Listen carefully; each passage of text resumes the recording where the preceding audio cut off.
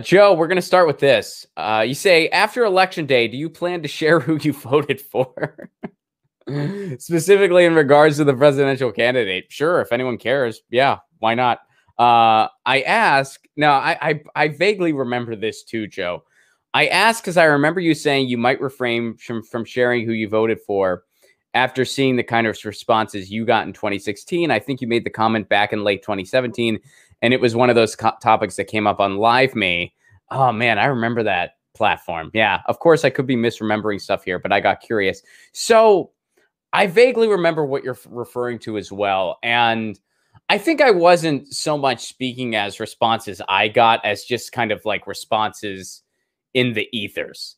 And I think it was just that was in response to, after 2016, society lost their collective minds and they forgot all of a sudden that the Electoral College was a thing. They forgot all of a sudden about the concept of strategic voting if you're a lefty.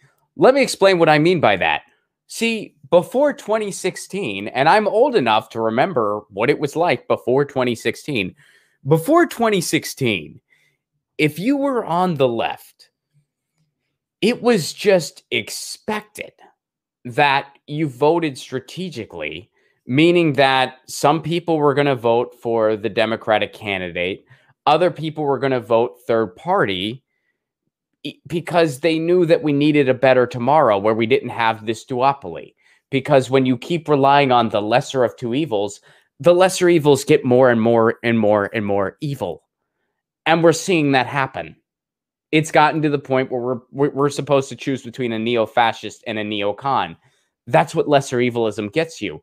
But they twist your arm to where you're in a situation where you just kind of have to go, well, what do I do? What do I do? And it used to be that people who lived in what were called quote unquote safe states, it was almost just assumed they were going to vote against the duopoly. And I don't like the term safe states, by the way, because that assumes that there's something safe about the Electoral College. And let me tell you something. There is nothing safe about the Electoral College. It's a system that was meant to appease slave owners. There's nothing democratic about it, and we need to do away with it.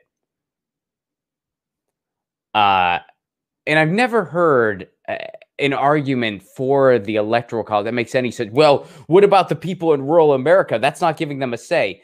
Yes, it is. One person, one vote is having a say. Second of all, how insulting is it?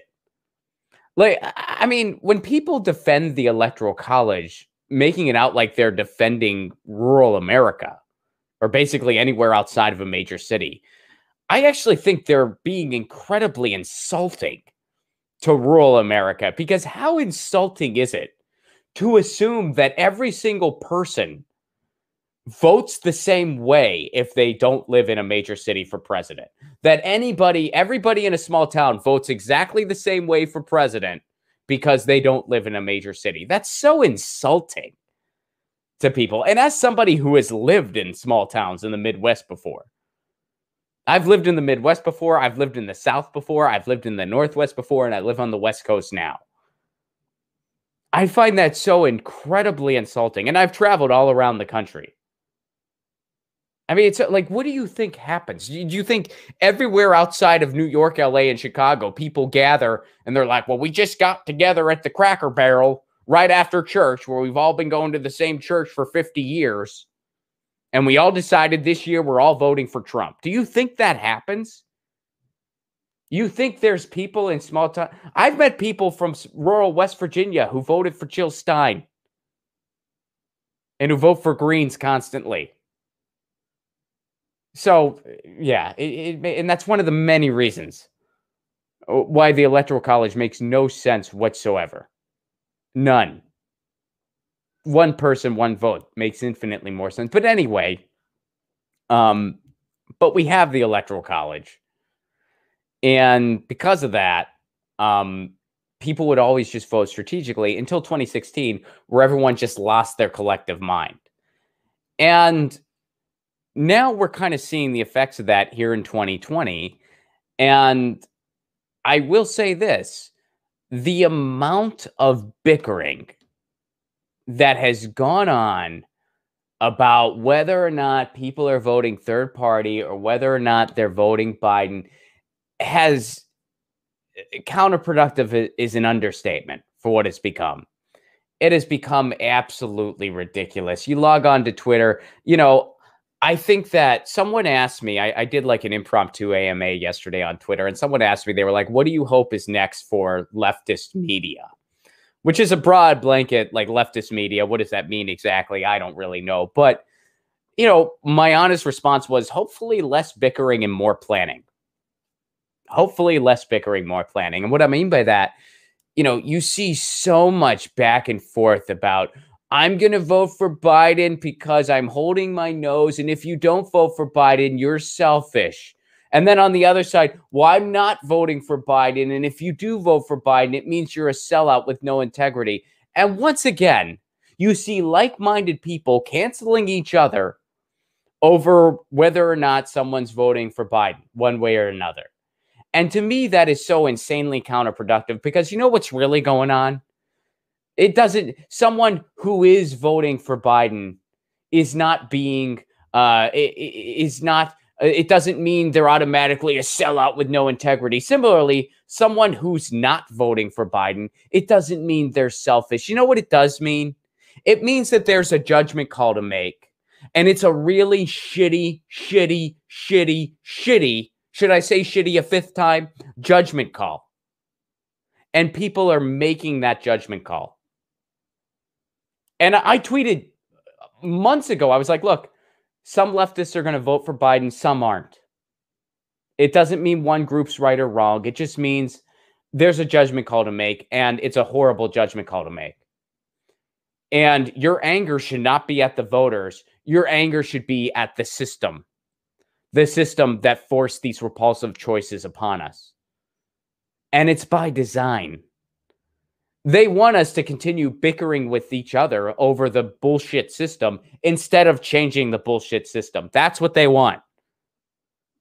So this ridiculous bickering over whether you're going to vote Biden or whether you're going to vote third party, I'm not saying it's not a conversation worth having. It's a conversation worth having, sure.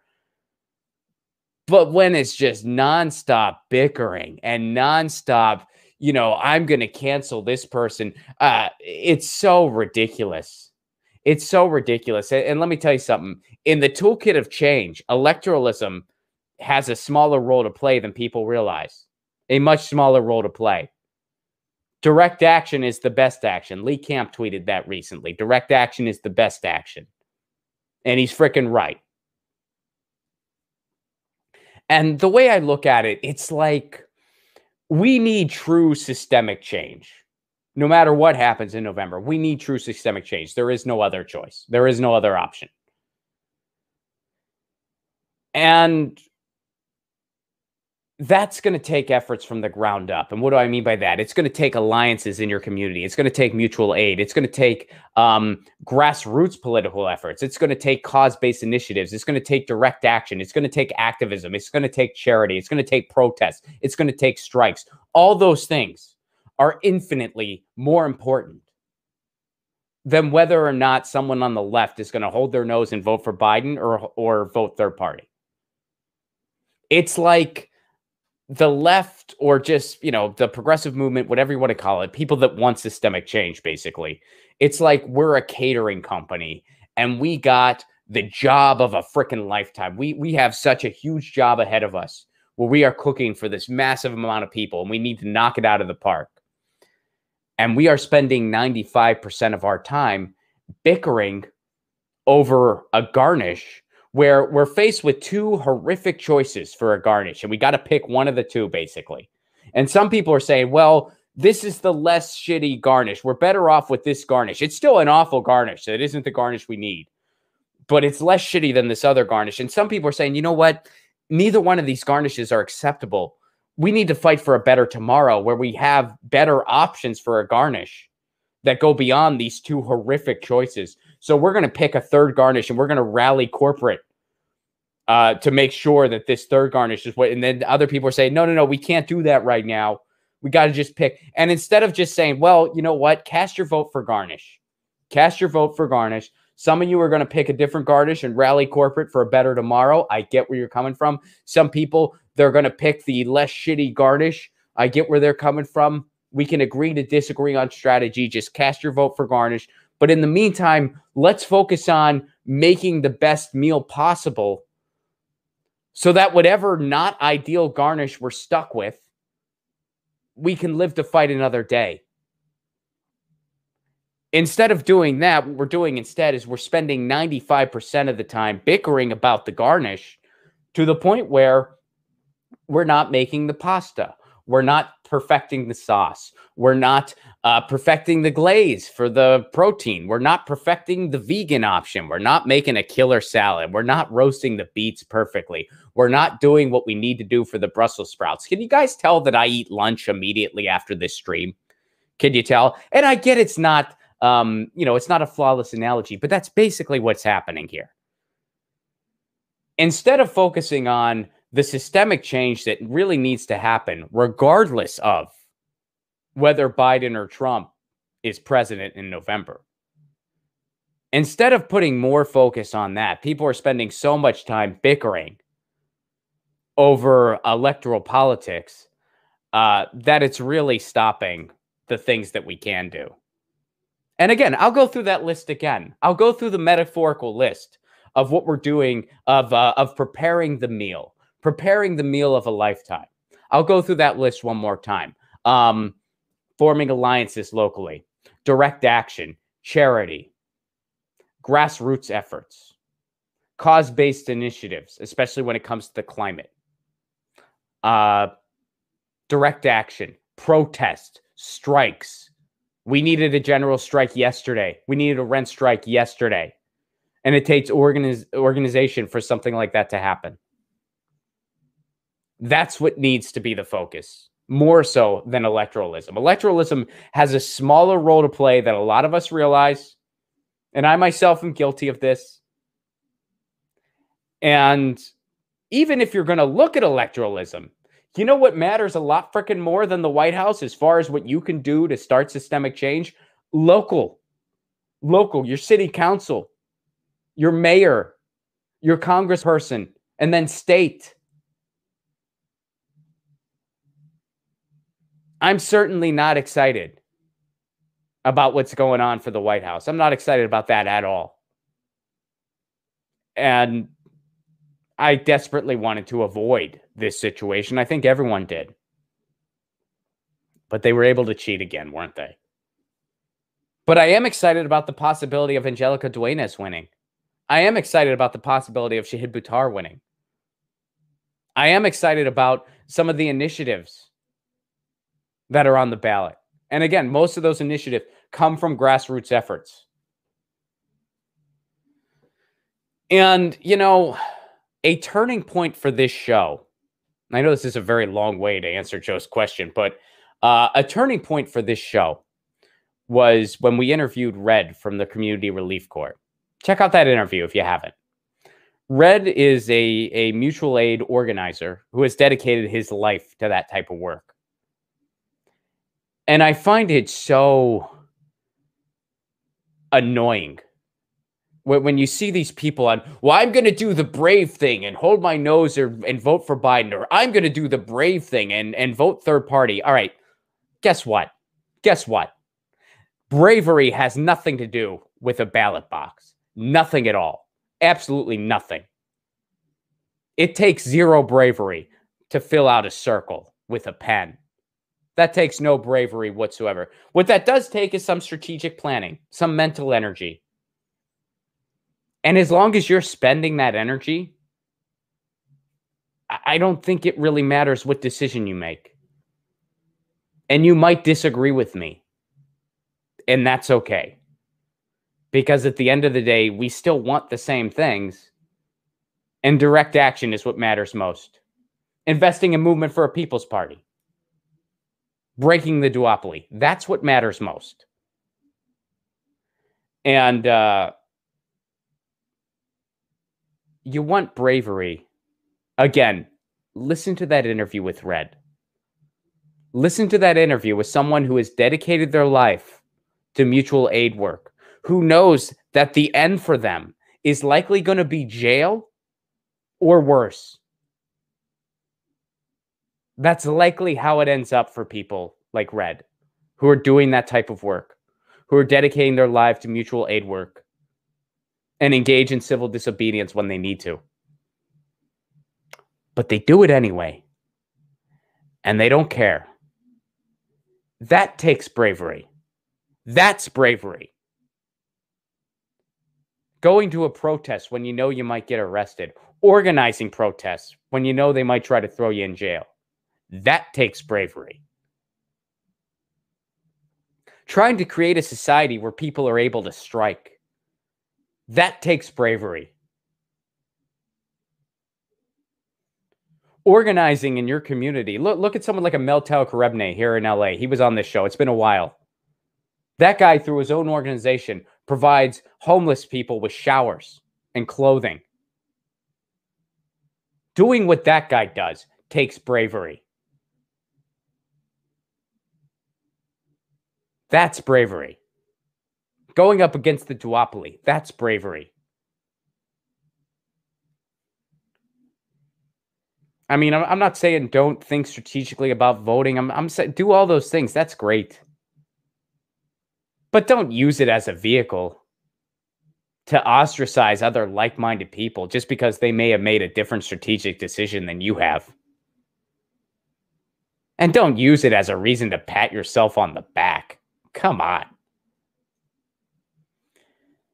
And I'll tell you what, after that interview with Red, I have tried to take this show in a different direction.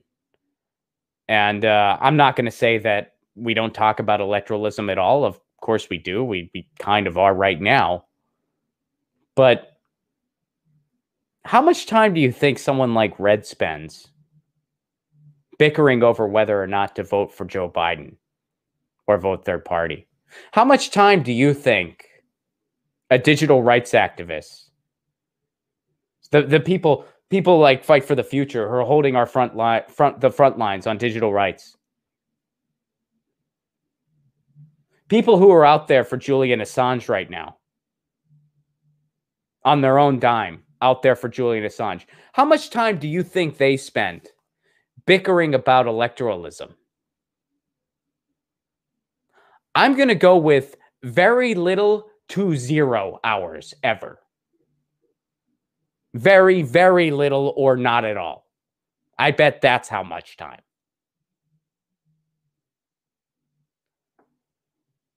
So that's why I've kind of gotten away from those conversations. And that's why I've just kind of stayed out of it. You know, I've been the same way. I'm like, look, it's the system's fault, not the voters' fault. And I've gotten emails from people saying, Ron, what should I do? Should I vote for Biden? And I'm like, you got to do you.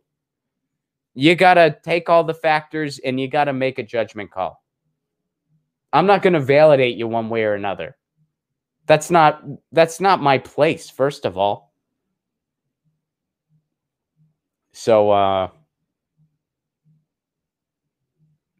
yeah, again, to quote one of Lee Camp's recent tweets that I think sums it up best, direct action is the best action.